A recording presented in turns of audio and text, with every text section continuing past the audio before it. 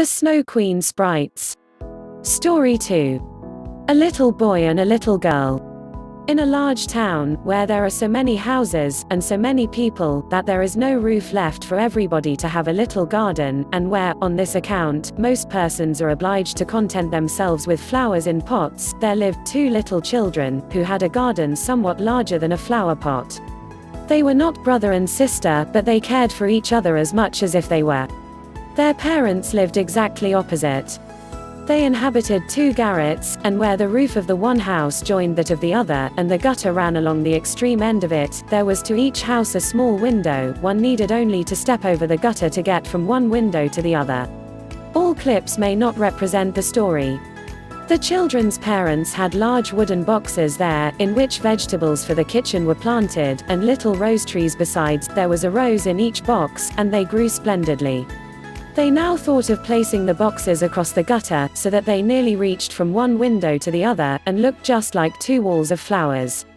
The tendrils of the peas hung down over the boxes, and the rose trees shot up long branches, twined round the windows, and then bent towards each other. It was almost like a triumphant arch of foliage and flowers. The boxes were very high, and the children knew that they must not creep over them, so they often obtained permission to get out of the windows to each other, and to sit on their little stools among the roses, where they could play delightfully. In winter there was an end of this pleasure. The windows were often frozen over, but then they heated copper farthings on the stove, and laid the hot farthing on the windowpane, and then they had a capital peep-hole, quite nicely rounded, and out of each peeped a gentle friendly eye. It was the little boy and the little girl who were looking out. His name was Kay, hers was Gerda. In summer, with one jump, they could get to each other, but in winter they were obliged first to go down the long stairs, and then up the long stairs again, and out of doors there was quite a snowstorm. Enjoy children's stories and learn English like your mother tongue. It is the white bees that are swarming, said Kay's old grandmother. Do the white bees choose a queen? Asked the little boy, for he knew that the honeybees always have one. Yes, said the grandmother, she flies where the swarm hangs in the thickest clusters. She is the largest of all, and she can never remain quietly on the earth, but goes up again into the black clouds. Many a winter's night she flies through the streets of the town, and peeps in at the windows, and they then freeze in so wondrous a manner that they look like flowers. Yes, I have seen it, said both the children, and so they knew that it was true. Can the Snow Queen come in? Said the little girl. Only let her come in, said the little boy. Then I'd put her on the stove, and she'd melt. And then his grandmother patted his head and told him other stories. In the evening, when little Kay was at home, and half undressed, he climbed up on the chair by the window, and peeped out of the little hole. A few snowflakes were falling, and one, the largest of all, remained lying on the edge of a flower pot. The flake of snow grew larger and larger, and at last it was like a young lady, dressed in the finest white gauze, made of a million little flakes like stars.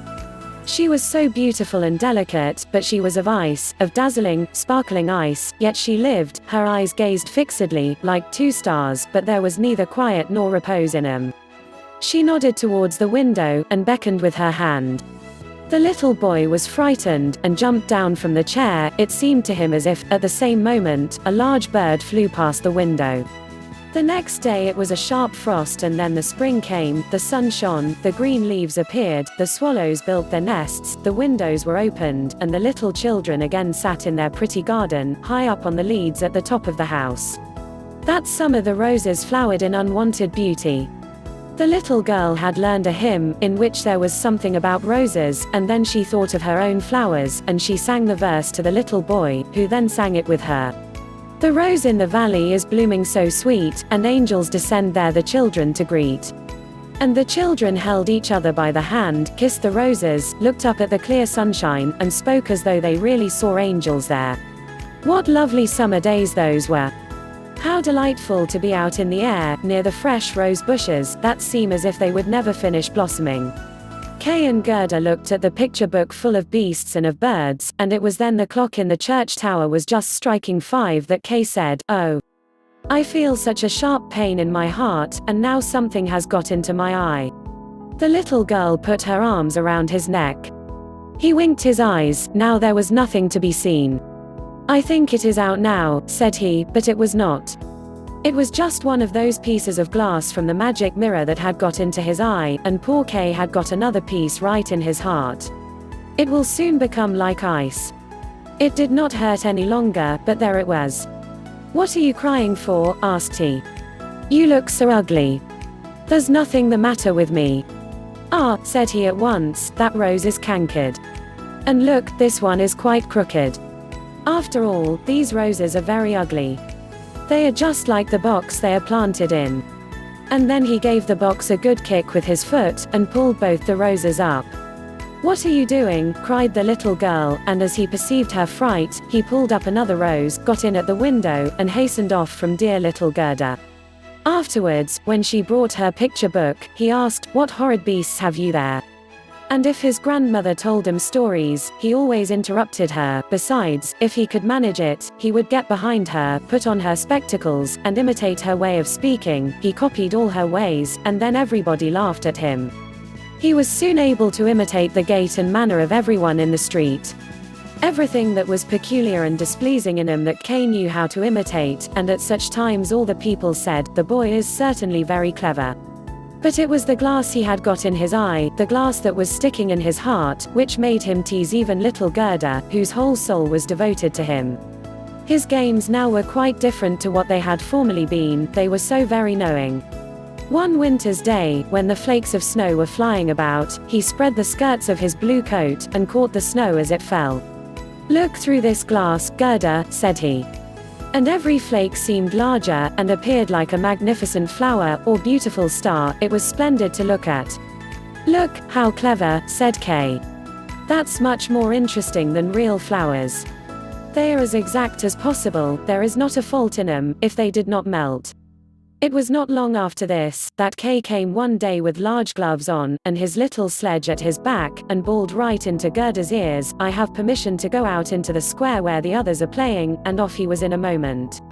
There, in the marketplace, some of the boldest of the boys used to tie their sledges to the carts as they passed by, and so they were pulled along, and got a good ride. It was so capital. Just as they were in the very height of their amusement, a large sledge passed by. It was painted quite white, and there was someone in it wrapped up in a rough white mantle of fur, with a rough white fur cap on his head. The sledge drove round the square twice, and Kay tied on his sledge as quickly as he could, and off he drove with it.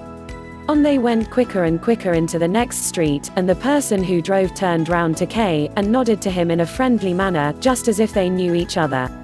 Every time he was going to untie his sledge, the person nodded to him, and then Kay sat quiet, and so on they went till they came outside the gates of the town.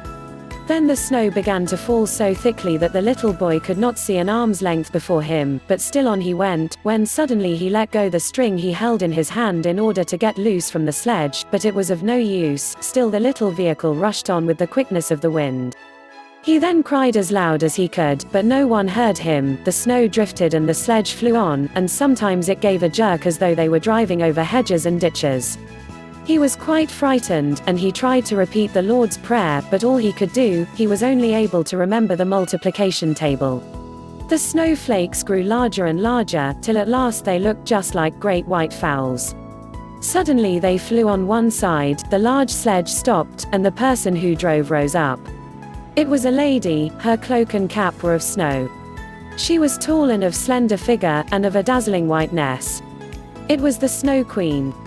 We have travelled fast, said she, but it is freezingly cold. Come under my bearskin.